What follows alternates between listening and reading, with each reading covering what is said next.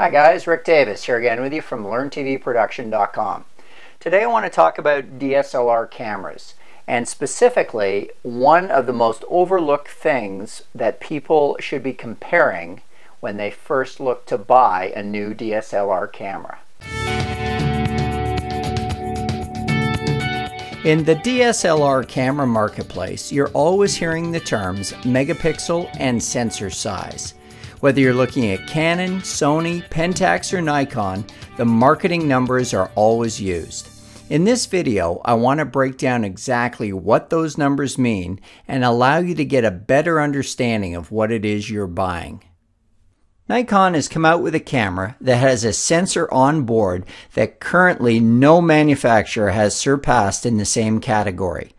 The Nikon D800 boasts a 36 megapixel full-frame sensor, which their marketing material states has a 36.3 effective megapixels.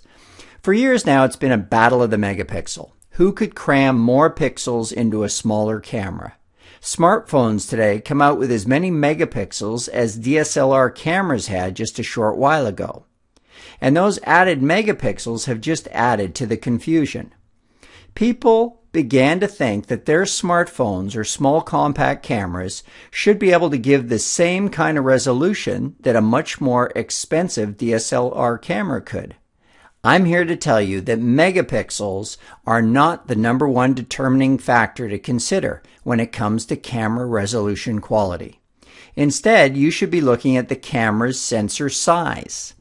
Sensors fall into one of two categories: CCD or CMOS. The CCD sensor is slightly smaller and is what you'll find in most compact cameras and many DSLRs as well. The CMOS, which is in the Nikon D800, is larger and therefore has more surface area to capture light. A camera's sensor is where the rubber meets the road, to mix my metaphors, or rather where the light carrying the image signal is deposited. Think of the camera sensor as a bucket catching rain. Obviously, the bigger the bucket, the more rain the bucket can catch. It works exactly the same way when it comes to light traveling through your camera lens. The Nikon D800 has an impressive 36mm by 24mm sensor. In camera terminology, this is known as a full-frame sensor. It's given this full-frame designation because it's approximately the same size as 35mm film that used to be used in SLR cameras many years ago. Many of the competing DSLR cameras on the market have a crop sensor, or also known as an APS-C sensor, which is typically 23 by 15mm, quite a bit smaller. The D800 not only has a full-frame sensor, but Nikon states that it has over 36 million pixels on that sensor. I want to clarify exactly what this pixel term means. Camera manufacturers often throw out misleading terms like the number of pixels on their camera sensor. In actual fact, a pixel is at the viewing end of an image, or what you look at when you view a monitor. The sensor's catching surface is actually made up of numerous photosites. This is where the light information coming through the camera lens ends up being received. The photosites are broken into groups of red, green, and blue.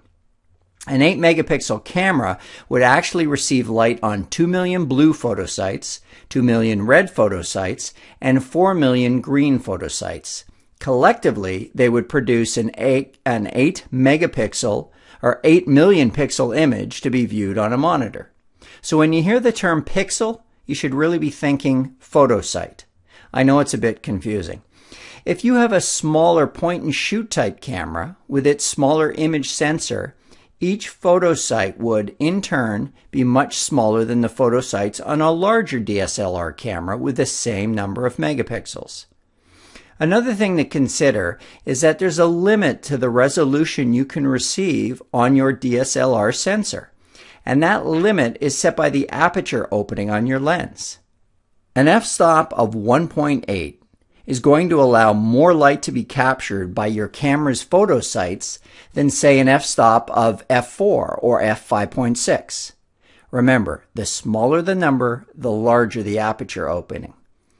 Allowing more light into the camera will also give you a higher signal to noise ratio, or put another way, more information spread out over the photo sites.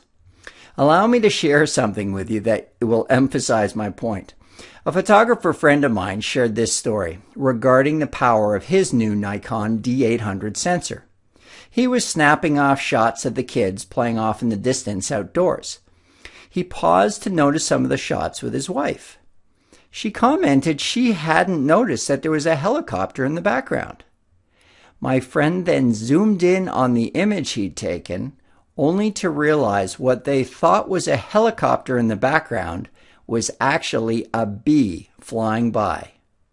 Now that's a sensor that gives a lot of resolution.